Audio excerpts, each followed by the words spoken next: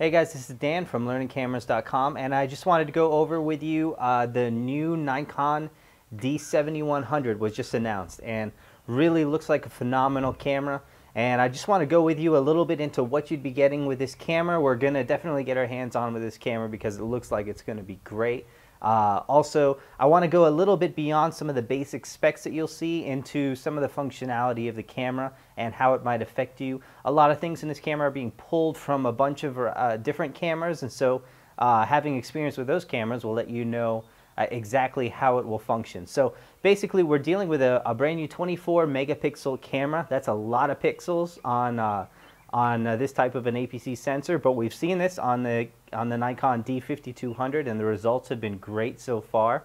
We're definitely going to be looking at low light as good or better than the D7000, which was as good or better than virtually any other crop sensor camera on the market. So I definitely think we'll be looking at great results on the low light, especially considering that many pixels on the sensor. We're still going to be dealing with great results. Always, Nikon has had great dynamic range. Even in this set, you won't get quite as much as a full frame sensor, but some great features in this as well. We're still going to be looking at about 100 to 6400 ISO range. You will have a high 1 and a high 2. You're probably not going to want to explore those in this type of camera, but they are available to you in that. We do have that availability also on the D600. You know, high 1 was pushing it for that camera, so I really think that 6400 is going to be the max you'd want to go on this. Given that the D600 is a full frame camera, both are 24 megapixels, we're probably going to be seeing a little less ability in low light than that camera. As far as movie mode goes, we do have an upgrade from the D7000. You do now get 30 frames a second at 1080p. You get 60 frames a second at 720p for those of you who like fast frame rate or like to slow down slow motion footage. That'll be good for you. You know, nothing stunning, nothing new. This is all stuff that Canon and Sony and every other manufacturer have done. In fact, Sony can do 60 frames a second on some of their new cameras, so nothing really outstanding from this. Now, one thing that's new, that Nikon does have a crop mode in this, and we've seen this on some of their other cameras like the D800. This crop mode is a 1.3x crop. It can be combined again. That'll make your lenses, make a 50 millimeter lens up to a 100 millimeter lens if you go that route, and will essentially make it a 4/3 camera. But doing that will open up a new video mode. It's 1080p at 60i if you would like to shoot there, but 30p should be fine for most people. Also, we do have a built-in stereo mic, 6 frames per second shooting, you get the built-in flash. Now this is big, 100% viewfinder coverage. This is big to see on a camera that's only $1,200. Not every camera in this range gets it for sure.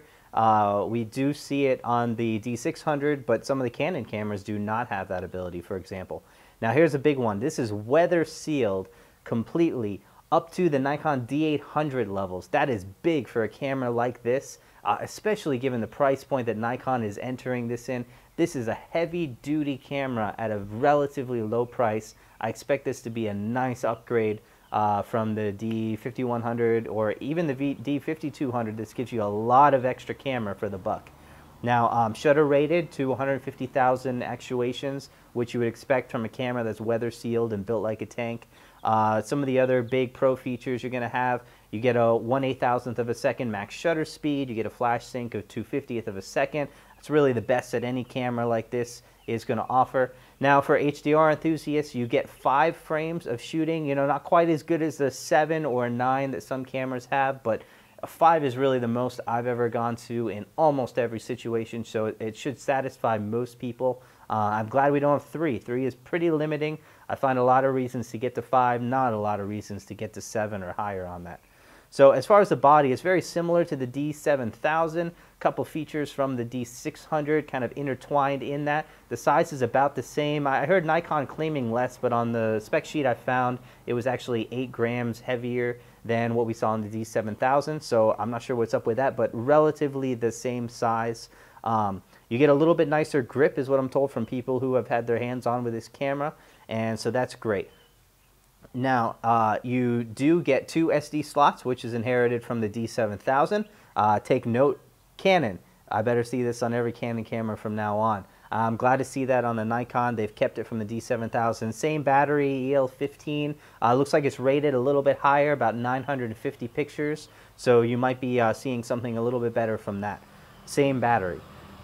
You can also customize the OK button now, something that I was missing a lot on the D600, to zoom in to a point in the frame at whatever the zoom function is. Something you see on pro cameras. I missed it on the D600. Nice to see it on the D5100.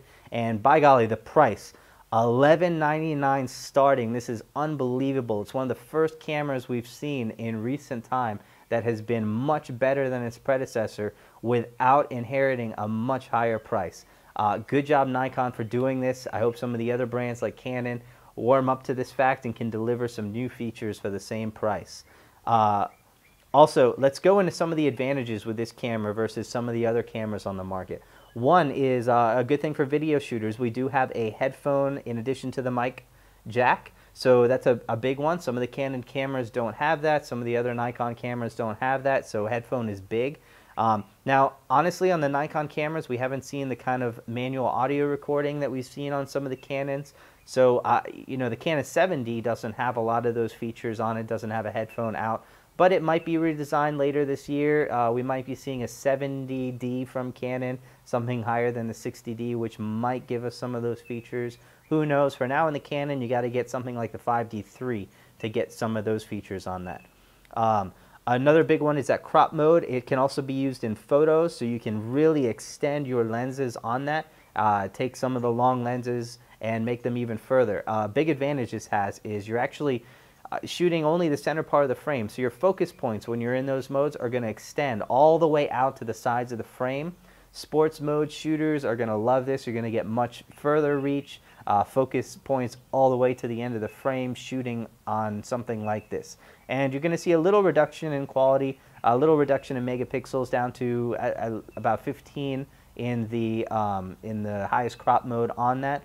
But you're going to gain an extra frame per second. We're looking at 7 frames a second shooting in this mode. So that's a big add-on for that. Now you do have 51-point AF system. This is inherited basically from the 300S and with some tweaks in it. Canon says it's, or Nikon says it's using the algorithms from the Nikon D4. So you're going to be seeing a little bit faster focusing, 15 cross-type focus points. Now the only thing I have a hit on this for is that Nikon does cluster all 15 of those in the center. Nothing is off to the side of the frame like we saw in the 5D Mark III, like is rumored to be seen on the new 7D. But other cameras, like the 60, for example, only have one cross type and it's only in the center, so this is way better than a system just like that. Canon 7D is kind of floating in the middle. It only has 19 points, but they're all cross type and they're all kind of spread out to the frame. So, you know, play around with those. Both have its advantages and disadvantages to that. I like to stick with the cross type focus points. I feel like I can rely on them much more than the other ones. But, you know, if you're tracking something throughout the frame, you're going to appreciate the fact that there's just more points and that they're spread out throughout the frame, even if they're not cross-type focus points. Now, the new screen, this is big. It's a 3.2-inch screen, and it does have an increased resolution to 1.2 million dots versus the 920,000 that we were seeing before. Should look great on that. Also, you do have an LED focus illuminator, so some assistance if you're ever focusing in low light. I don't use this much because it's kind of annoying if you didn't want it to go off, but when you need it, it can save you for sure. Now, so here's some interesting things. No optical low-pass filter on this, on the actual sensor for this. So you could be seeing some, basically some moire or some pattern noise and things like that on that. We'll have to see how Nikon handles it without the filter. You do have a lot of megapixels, so it might not be a big deal. We are used to seeing a lot of this in video though, so without that filter, I'm really thinking that this could hurt Nikon in the video mode with seeing some of that moire. Spot white balance. A new way of manual white balancing in live view mode. You can just pick a spot that there's white in and basically white balance on that. Don't have to go through a lot of the settings for that. Front and rear IR receivers, good to see if you're using some of those optical remote triggers. You can have basically a little bit easier on that. And a new I button on the bottom left of this camera, and probably similar to how the Canon Q button functions. It's going to give you quick access to some of your most used settings. Viewfinder display is now an OLED instead of an LCD, so probably some increased readability on that. It should look a little bit nicer, maybe be a little bit brighter. Nothing huge, but it'll be a little bit nicer. Now, not every camera can be perfect, so let's take a look at some of the downsides. Honestly, there are not a lot. Overall, this is going to be a great camera, but here are a couple things that I noticed. One, no built-in wireless. You know, I didn't really expect it, but we did see it on some of the Canon cameras. It's a little more popular now. No GPS. It's something that we're tending to see in a little bit more cameras, so you know, it's something we always like to see. They did introduce a new wireless module for this camera, so you can add it, but it's not built into the camera. Only USB 2.0. I'm nitpicking here. It would be nice to see 3.0 given it's widely adopted at this point in time, and it would be nice for tethering straight to a computer, things like that. Here's something more. I do wish the ISO button was not where it is. It's like this in the D600 too, including the white balance button. I'm not a huge fan of that location.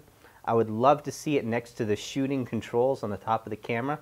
It's also combined with the zoom button. And so if you're someone who has a preview going on after every picture, you're going to accidentally probably hit the zoom button instead of the ISO button and the ISO button instead of the zoom button, because as soon as that preview comes on the back of the camera, that button functionality is going to switch from ISO to zoom. Now, some of the other things are the top dial is the same locking dial as the D600. The locking mechanism for the second drive mode dial is very difficult to press, very difficult to unlock. Just a small thing here, but it's something I'd like to see improved.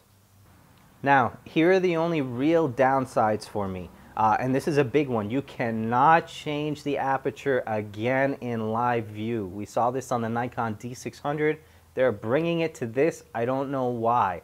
This means for all of you who shoot in live view mode, you got to switch now to your regular photography mode, change the aperture, and then switch back into live view, and then look at your image, and switch back into picture before you can even get your settings right. If you're shooting video, it's even worse. You're going to have to toggle back and forth just to be able to get your exposure correct.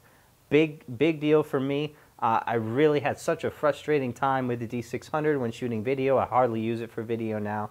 And I use my Canons for that just because it is so frustrating to use for video with that aperture.